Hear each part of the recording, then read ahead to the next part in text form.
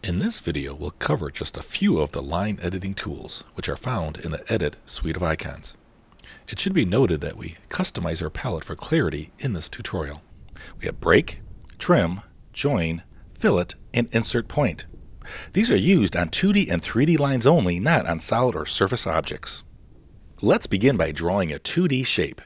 We'll go to the Draw suite of icons, and we'll select the Vector Line Drawing tool.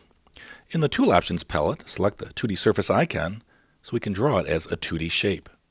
Click a few points for the vector line. Then let's switch to the Arc tool and continue on with an arc. And from there we shall use a spline curve drawing tool and put a nice little curve on there. And then we double click to end. And there's our 2D shape. In this tutorial, we'll turn off the Show Grid and Show Axis by clicking on the Show Grid and Show Axis icons in the Display Tools palette. The first line editing tool we'll look at is the Break tool. Just simply click anywhere on your line and it'll break it at that location and separate that into two separate lines. We can see the result if we were to move one of the lines away from the other. We can also use the Trim tool, which allows us to take any two lines and trim those to a common point. It still remains two separate lines. If we would like to join those together, then we can use the Join tool.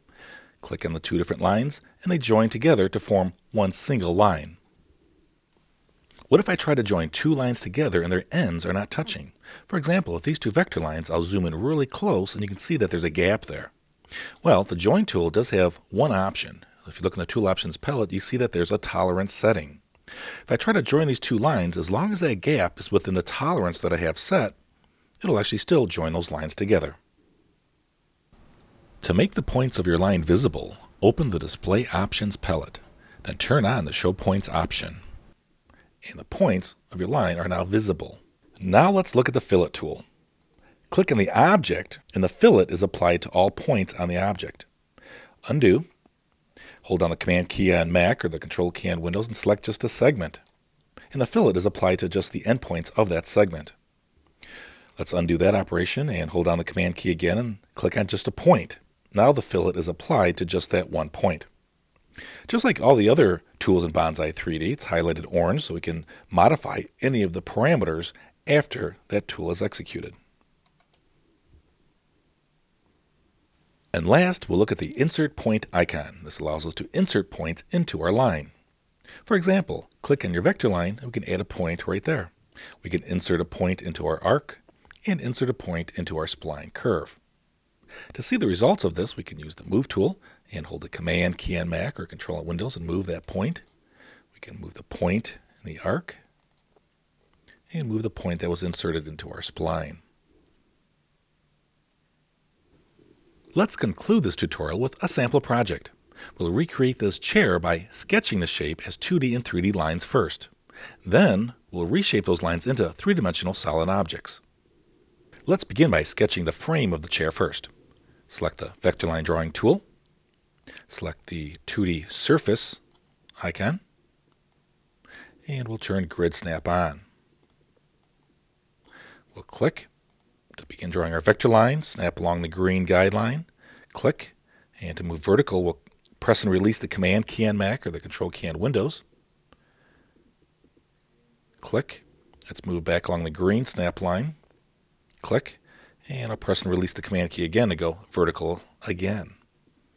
Double click, and there's half of our chair frame.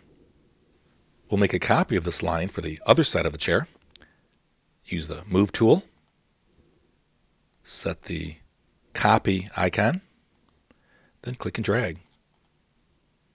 And there's our copy of the line. We'll close the shape by adding two more vector lines. Select the Vector Line tool, and notice that we get a plus icon, meaning we're actually adding that to the existing line that's already there. And I click there to add a vector line across the top. Hit the Escape key to make the controls disappear. Let's draw a second vector line. I add it to the end there.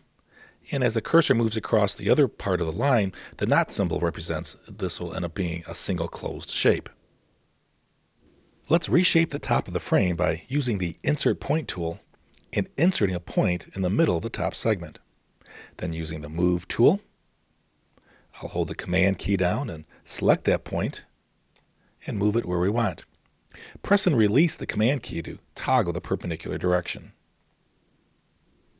In order to smooth out some of the sharp corner points on our line, we'll use the Fillet tool. Click on the object, and a fillet is added to each point on the vector line. We'll convert our line into a 3D object by sweeping a shape along that line.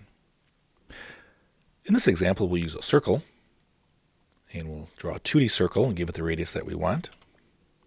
And then we'll move to the axial sweep tool, select our shape, select the line that it's going to follow, and there's our chair.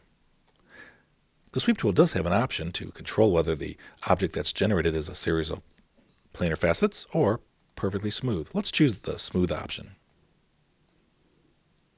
And there's our frame for our chair. Now let's create the seat cushion. We'll start by drawing a 2D rectangle. And to round the corners, we'll use the Fillet tool. Click on the object, and there's a fillet added to all the corner points. Let's move that into the position where we want it. And then to convert that 2D shape into a 3D object, we use the Reshape tool and just reshape it into a three-dimensional solid object. To sort of round the cushion on the top and bottom, we can use the rounding tool. And of course, the tool options has the values for the rounding radius. And so we'll round the top face and the bottom face to give us a softer cushion.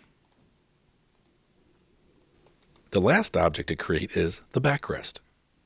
Before we start sketching that out, let's move to a front view.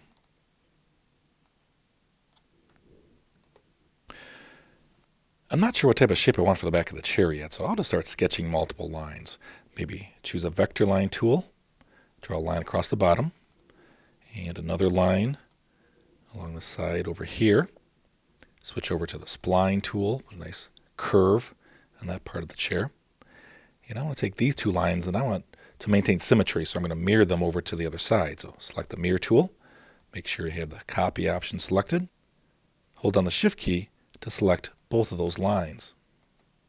Then when I'm ready to mirror, just simply click 2 points and they will mirror across that line.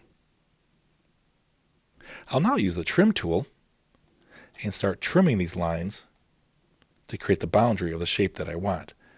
Be sure to pick on the side that you want to keep. So if I click on this side and that side of the object, it keeps the side that you click on.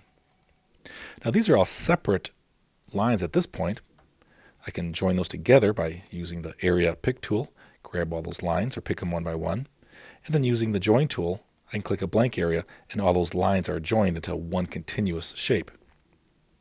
Some sharp corner points there, so let's go to our Fillet tool. I hold down the Command key so I can add a rounding to just that point, and maybe the corner point down here, and the one point down there. And there's the shape for the backrest of our chair. Once again, to convert the 2D shape into a 3D object, we can use the Reshape tool. Click on your 2D shape, and you can reshape it into a three-dimensional object. In order to round the edges, we'll do the same thing we did with the bottom cushion. We'll use the rounding tool. We'll round the top face and the back face to give it a nice soft backrest. And there's our chair that was originally derived or sketched using 2D and 3D lines and then converted into a three-dimensional object. And this concludes the line editing tutorial.